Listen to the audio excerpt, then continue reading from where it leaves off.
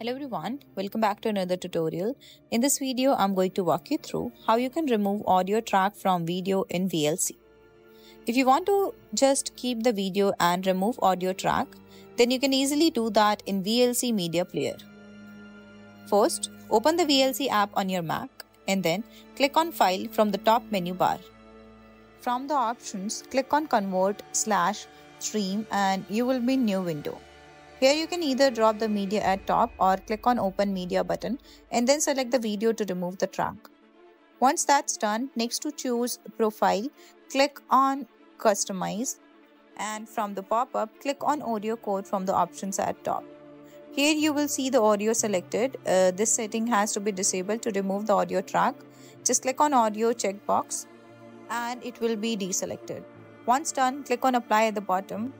Now the final step will be to choose the destination to save the file. For that, click on Browse and then select the location you want to save the final video to. Once done, just click on Save on the bottom right and you're done.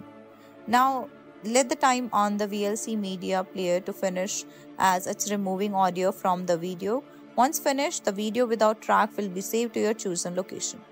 So this is how you can remove audio track from video in VLC in Mac. So that's it for this video. I hope this video helped you out. If it did, then don't forget to smash that like button and also subscribe to the channel. I will see you in the next one. Till then, take care.